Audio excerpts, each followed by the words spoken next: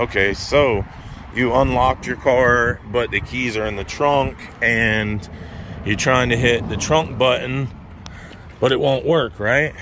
The trunk will not open when the car has been broken into. So what you have to do is open up your driver's side door, take this plug right here that's on the inside door jamb area, and pluck that off of there. Okay, now back behind here, you're gonna find a Torx bit, like a T27, I think it is.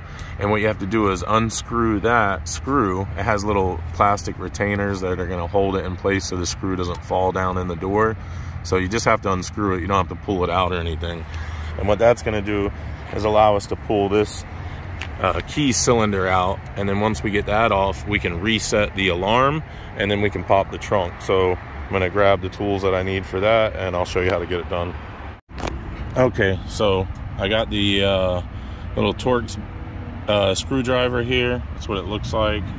And unfortunately, this Pittsburgh is so worn out that it doesn't tell me what size it is. But if I had to guess, I'd say it's a T27.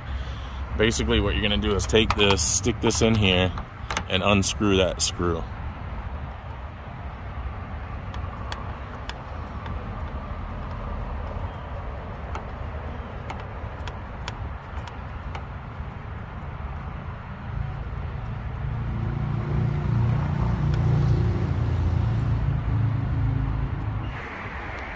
Okay, so now that you have the key cylinder out, right? This is the key cylinder. You can stick your flathead screwdriver in. See that little like white thing in there with the Phillips head? Take that, lock it and unlock it. And then you can take the trunk button and hit that, and you'll see that now it pops, okay?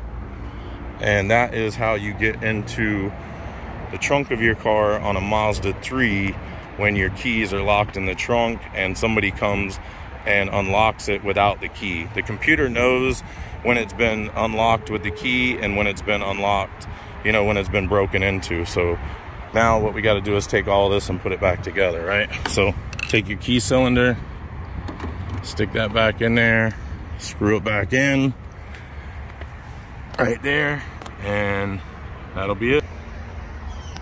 All right, guys, that's how to get into the trunk of your Mazda 3 if you locked your keys in it. I hope you enjoyed the video. Don't forget to like and subscribe. Drop me a comment at the bottom, and I'll see you guys on the next one. Bye now.